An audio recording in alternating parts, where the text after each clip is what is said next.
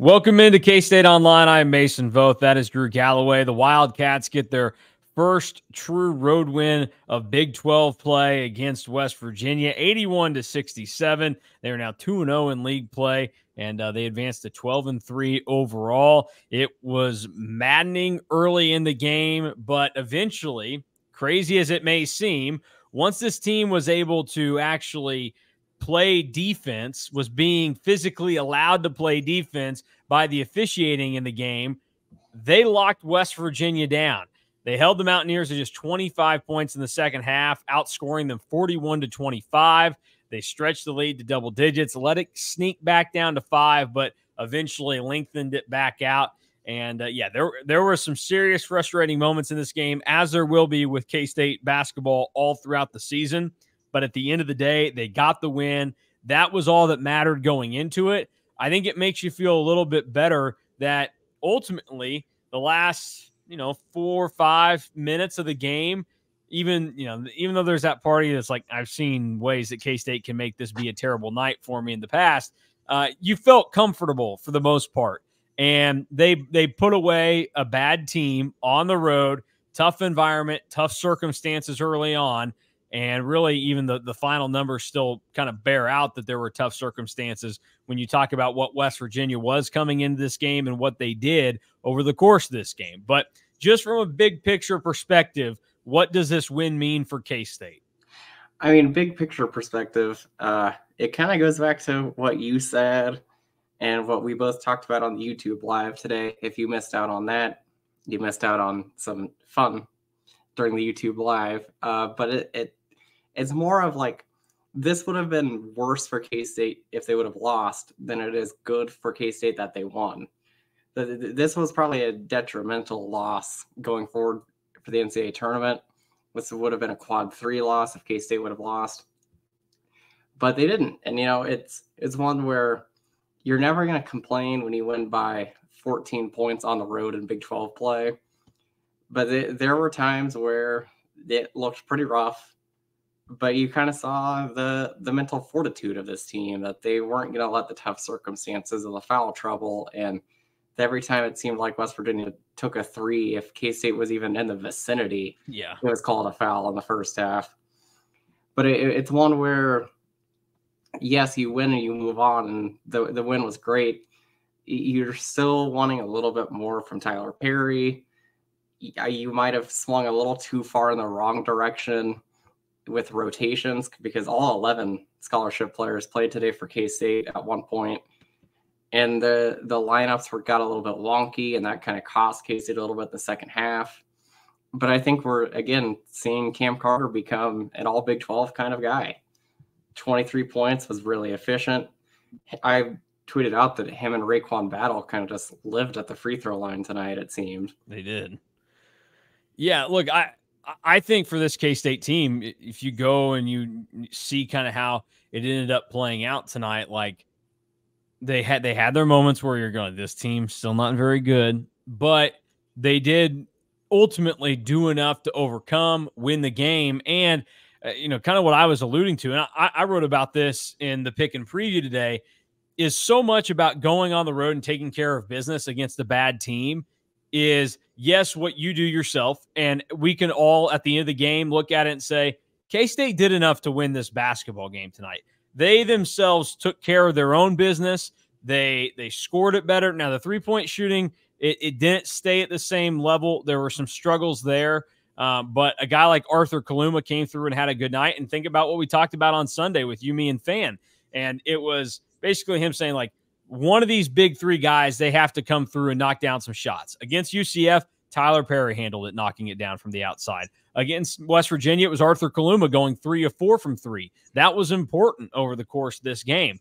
But the thing that I wrote about was going on the road and beating bad teams. Yes, it's about what you do mostly, but there's a luck element to it. Like K-State had to avoid bad luck tonight. Bad luck for them, good luck for West Virginia, where West Virginia entered this game one of the worst three-point shooting teams in the country. They were right at 29%, and they come out in the first half, and it's guns a-blazing from 3. Not only are they getting bailed out on some horrendous shooting foul calls from 3 where they're just kicking legs and jumping 3 feet forward.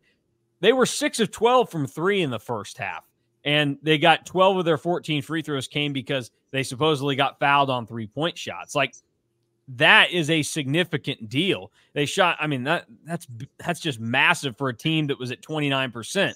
The second half, there was one shooting foul from 3 where it seemed like they probably could have called it on K-State. They didn't.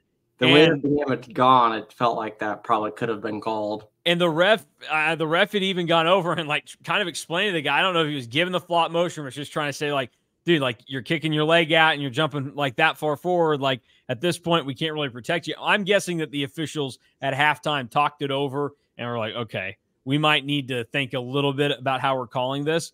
And K-State was able to play their defense because, I mean, really in the first half, if West Virginia is knocking down those shots and they're calling those fouls, you have no defense. You cannot play defense there. It's just like you can't play defense.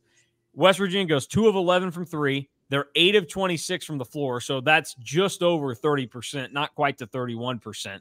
K-State played phenomenal basketball there, and they did a really nice job this entire game of maximizing the turnovers that West Virginia gave them. K-State ends up with 17 points off of just 13 West Virginia turnovers. And in the second half, I mean, they end up with 9 points off turnovers, and West Virginia only turned it over 6 times. So K-State took advantage of the opportunities when it was there, and Cam Carter had a terrible first half. Like, he was not very good. He was really good in the second half. He did a lot. He made all of his free throws tonight. He was finding guys. He made things go. And obviously the defense is still a very important thing with Cam Carter's game. But early on, like transition-wise, I think he had one. Dorian Finister just continues to be a revelation. All of these guys had a piece in what went down tonight. And Will McNair and David Gasson had massive nights too for K-State. So this was probably the most complete team effort that we've seen from K-State all season. And it even comes with Tyler Perry reverting back to not having a very good night. I mean, he only got 4 shots off in total, which, again, kind of goes down to maybe there's some of that confidence that's lacking and whatever else. But K-State came through tonight. Yeah, and it's again, I think that we would be kind of remiss if we didn't throw out that Jarrell Colbert's 6 minutes tonight probably was the 6 minutes that the game kind of flipped on its head and got K-State going. And it's 3 straight games where we kind of talk about how K-State doesn't have a lot of depth that is probably where you want it to be, but it's 3 straight games where somebody has came off the bench and played just a little bit and it's really impacted the game. I mean, he had 4 rebounds and 2 blocks in 6 minutes of play. And we saw it from Taj Manning against Chicago State. We saw it from Dorian Finister against UCF. And now we see it with Jarrell Colbert against West Virginia. And we're also seeing that this team is I've kind of harped on it a little bit, not just this season, but last season, where K-State has kind of lacked that killer instinct. But we kind of saw the killer instinct kick in, not just Saturday, but now we've seen it against West Virginia as well, where you get up and they just stay up. And the game never really felt in doubt for probably the last 10 minutes. Yeah, and that's, I mean, that's an important deal. Even if you look at it and go, hey, it's just West Virginia, like they're terrible, whatever. That's still a big deal to just anything in the Big 12 can be uncomfortable. I mean, we just saw Baylor go on the road to Oklahoma State, and you could make the case that Oklahoma State is worse than West Virginia, especially now that West Virginia has most of their pieces available to them. So I think it's a big deal. K-State handled it pretty well for the most part tonight, and you check off the box, and now you start to look ahead to what can go down in Lubbock this weekend. You've got momentum going down there, and you're going to have, honestly, 2 teams that at different points early in this season are looking around and not feeling probably the best about where things are trending. And all of a sudden, I mean, Tech is going to be 2-0 and in the same boat as K-State because they're housing Oklahoma State this evening. So yeah, that game turns into a really important game going forward in the Big 12. And who would have thought that both teams would be 2-0 at this point? Yeah, you'd probably think that K-State would be, but you wouldn't know how you would feel about K-State going into that game. But I feel a lot better about K-State going to Lubbock than I did even after the Chicago State game.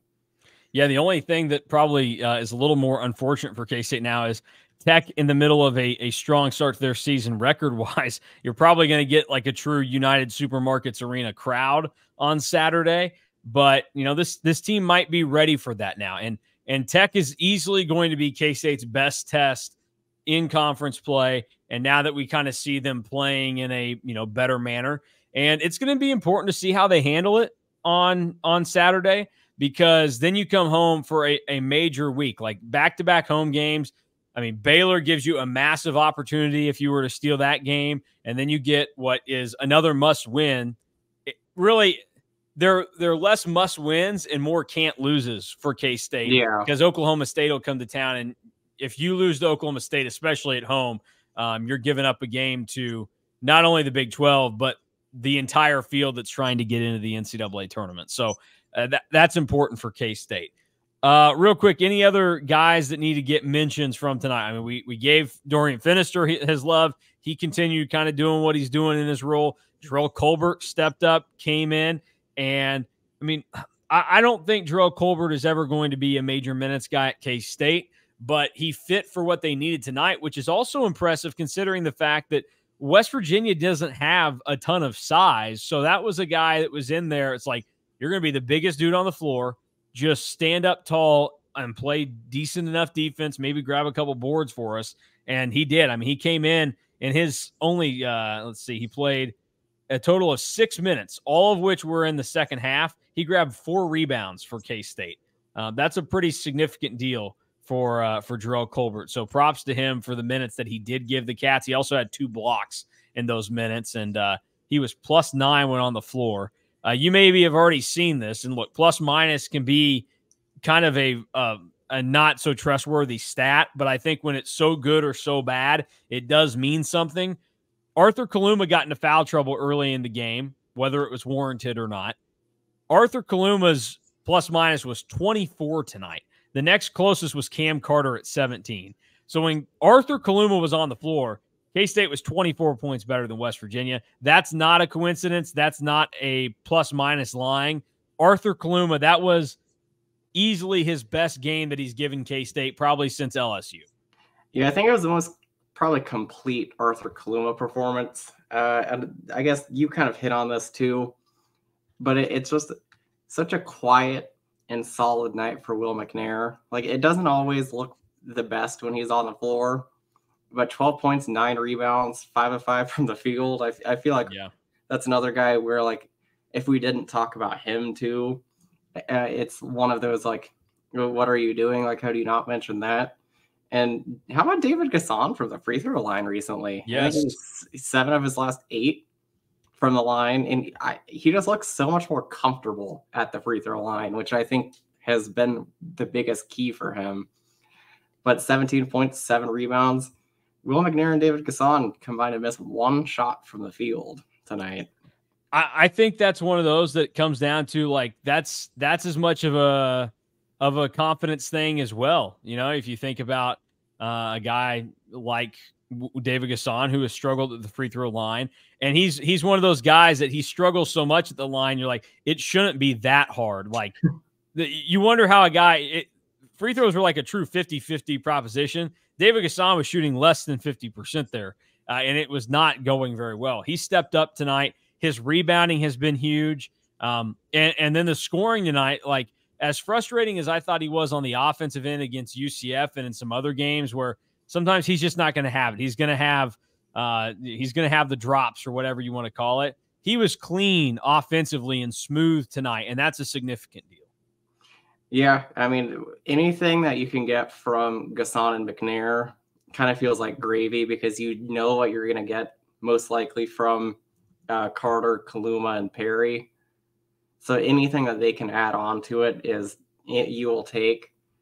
And it's just crazy that Dorian Finister is playing 22 minutes in a Big 12 game and was once again just very solid. Like, this team probably needs somebody like Dorian Finister that can provide energy off the bench and just be solid.